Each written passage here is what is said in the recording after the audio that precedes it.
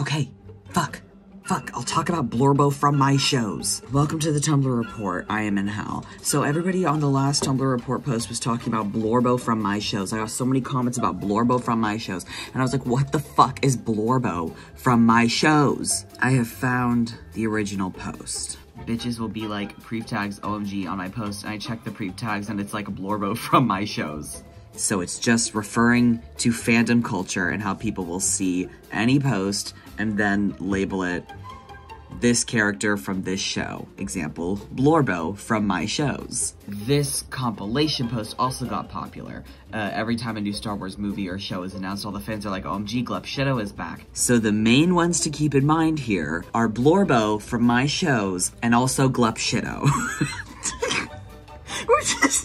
You're just making up words. Do you guys think that blorbo from my shows and Glup Shido ever explored each other's bodies? Shut up about blorbo. Everyone knows that blorbo from your shows is literally problematic. So as far as I can tell, blorbo from my shows has become the new My Little Meow Meow. Like, it's become the new label for this character I'm obsessed with. Because the phrase blorbo from my shows was used so much, it's also taken on a sort of an independent personality. Mom's asking me to DJ, but all I have are songs about blorbo from my shows. Brother, it's blorbo AM on a Tuesday. It was basically turned into a meme by Supernatural fans, and the creator of blorbo themselves hates it. So this is the blog that created it. You want blorbo your son to die? Wow, okay, fucking canceled. I would crush his head into the pavement like an egg. Going back in time to prevent blorbo, stopping myself from smoking that shit that made blorbo. Time person of the year is blorbo from my shows. And the original creator responded with this, and then they said,